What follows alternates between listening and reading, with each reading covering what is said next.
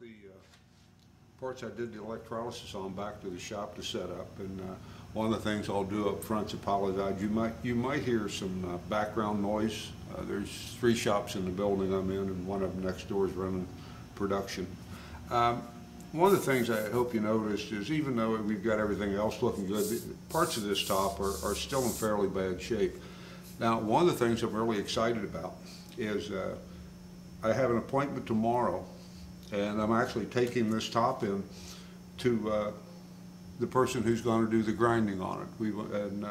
One of the best parts about it, I don't know whether I can talk them into being on camera or not and helping me explain how this procedure is going to work, but at least they're going to let us film it. So you're going to have an opportunity to see how we take something in this bad a shape and get it to where it's not only more functional, but also a hell of a lot less embarrassing. One of the things that I want to do, I want to do all the work on this top I can before I get it surface ground. I've still got rust here around the throat opening, and my miter slots are really, they're just rough. And what I'm going to do is, and I want you to know, I'm not grinding anything away. I'm going to take a flat file, I'm going to pinch it against the inside of my miter slot. And all I want to do, I'm going to make a couple of passes. And I just want to make sure I don't have any burrs on there that's going to make it difficult for my miter gauge or whatever you're using. I'm not going to use a miter gauge, but whatever you're using to slide easier.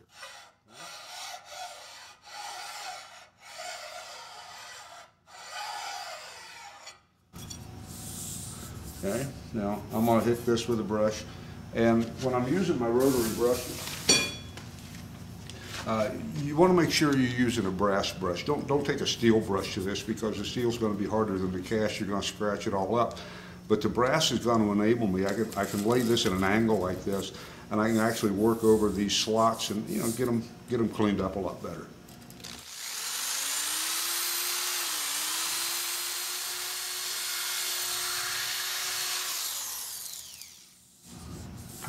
There's a couple little dark spots here where I might have some rust down in there. I may decide to do something with that later.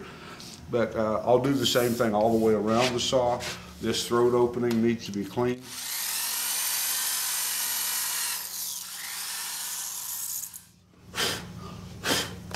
That's going to shine up like a new dime. One of the things that's unique to the Sears saws is this little hole I have here. What Sears used to do is they have these little plastic discs that press into there, and they call this the Exacti cut. No, the way this was supposed to work is when you cut a piece of wood, what you did is when you drug it back, you'd put a pencil line on this disc, and what that's showing you supposedly is how you match up your lengths, with the disadvantage being you have to measure all the pieces individually. I will tell you, I found this is 75% accurate. I never made a picture frame that the first 3 sides didn't fit fine. In the thought process of trying to figure out what to do next, I decided that before I take this to the grinder, I'm going to paint the bottom of the top. I mean, I've got some minor rusty here. I don't have anything really loose. The paint I decided to use is Krylon. It's called Color Master. This is a smoke gray, and it's actually a paint and primer in one. These little plugs you see, weird looking plugs you see, what I did is I took a piece of paper towel. I'm going to fold this thing up and roll it. And what I'm looking for is I want that thing to actually thread in more or less all these locations that I have the paper towels in are where we have bolts going in. And I figured I don't want to fill the threads in the housing up, so I decided to do that. And then, just so I don't have spray all over the place, I'm going to take some masking tape, and all I want to do is I'm going to run a strip of masking tape. Yep, should have known.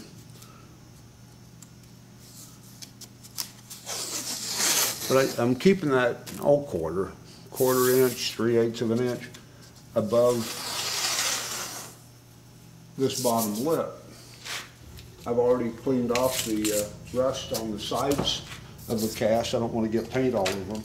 This is well shaken already, and I'm going to see if I can make this look better.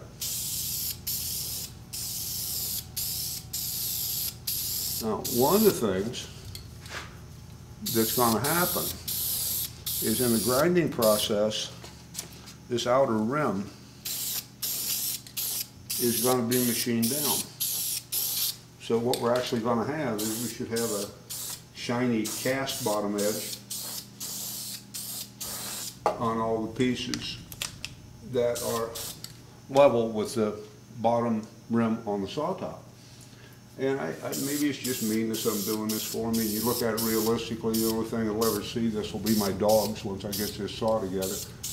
But I guess it's just a point, you know, if I'm going this far, I want to make this saw everything I can, and I want it to look as good or better than new.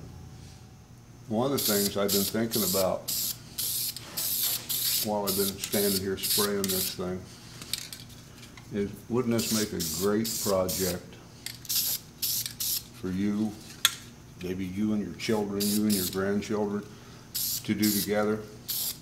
You know, one of the things, sadly, that's not being taught to youngsters today are any of the trades. And it's in your best interest and your child's best interest that by the time they get out of high school, if they have no intention of going to college, they need to be skilled in some sort of trade.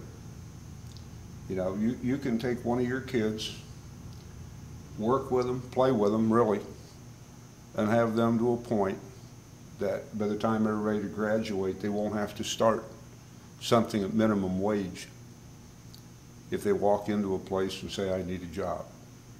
I'm at B&V Grinding in Worcester, Massachusetts with Bob, the owner, and the top he has right now face down on a machine called a Blanchard.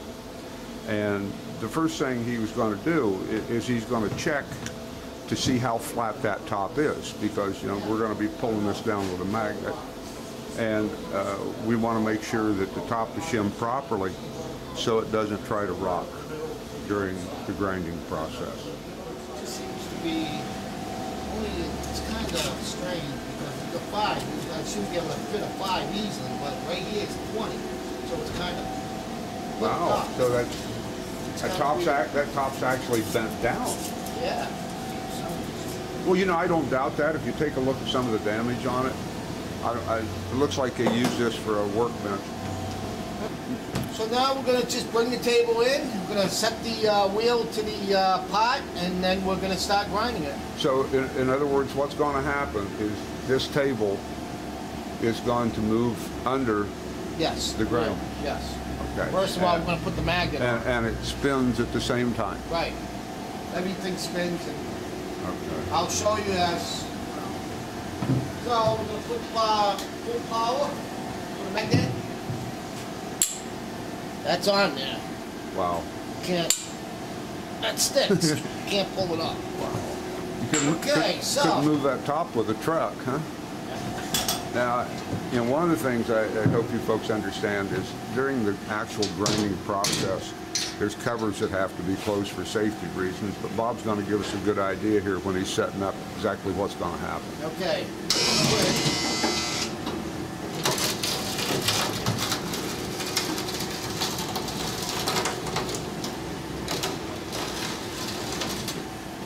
I want to move the camera here a little. Jog it so we're over the buttons so I can see. I'm going to come down, come close to the buttons. What's the diameter of those, that cutting head? Of this, 32. 32, that's why it's a 32. It's table 60, the wheel itself is 32. Right. That explains why you see those large semicircular marks in the tops of saws like this. Is because of the large diameter of the head. Everything is ready to go. Okay. So now what?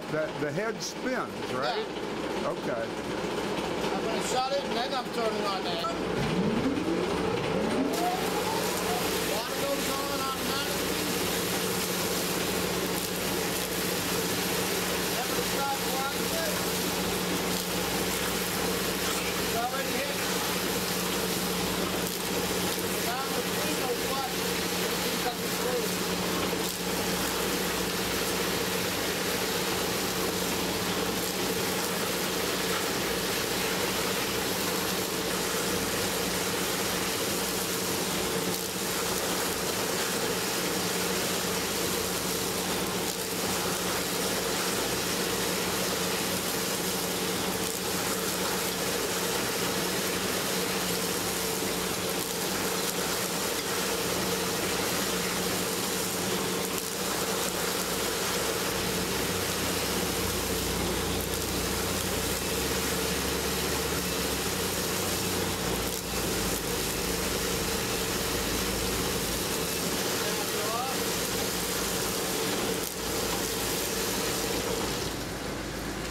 Bring it up, check it out.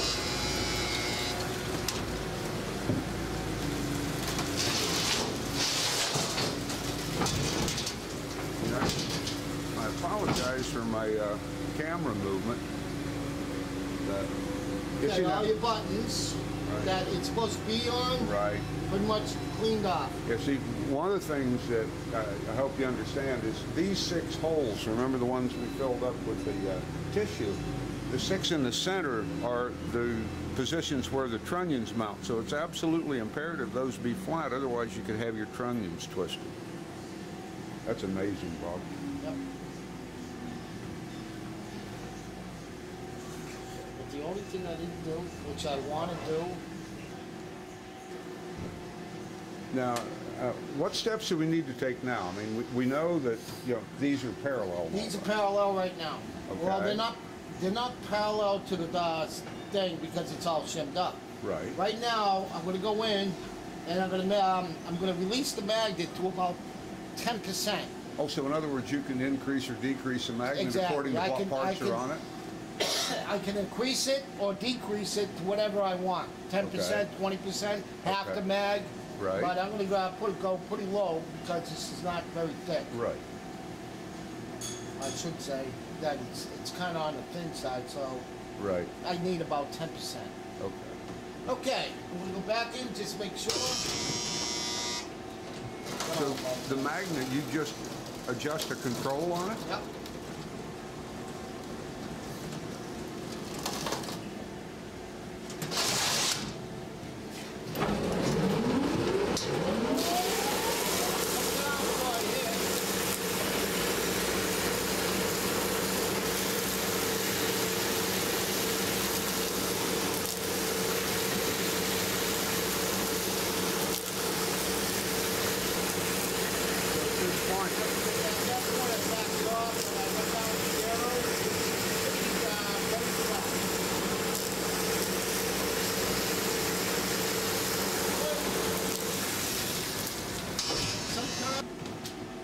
Want some help laying that down? Oh,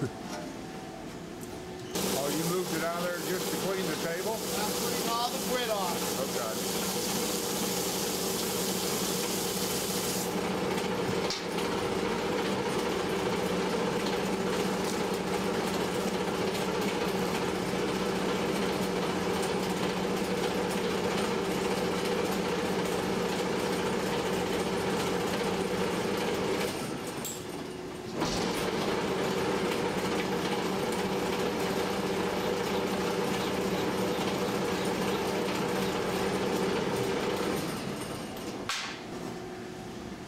Now, Bob took the table saw top off the machine, rinsed the table off very well, rinsed the part off very well. And what he's going to do now, I think he's going to flip it over. Okay. While it was off camera, Bob actually cleaned the bottom of the saw top. One of the things he's especially cautious of is the holes where the bolts go in. He blew them out with air just to make sure if there was any contamination in there, that when he flipped it over, it wouldn't dump it on the table of the machine and actually make the top unlevel. How's that feel? That feels nice. That feels nice? That felt nice. You should be able to fit anything under there. That's a 5, nothing going on that. He's taking a 5,000 shim going around it, so at this point, it's decide how much material we got to take off the top to make this thing flat. And you can see what he's doing here, marking it up.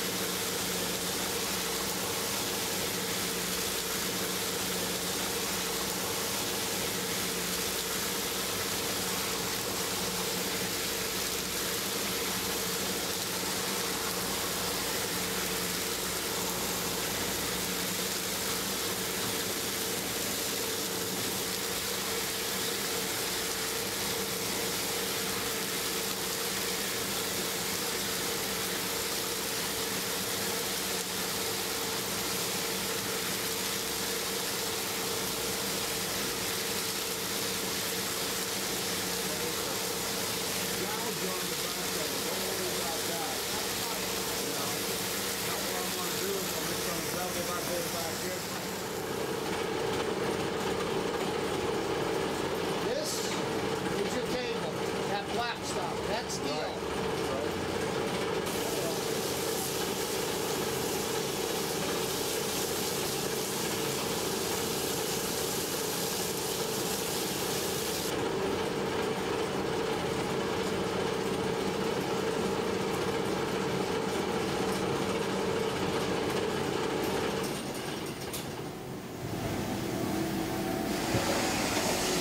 Basically, that's what it looks like from the Blanchard.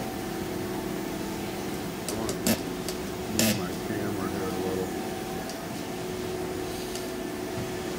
I got to get over here and check this out.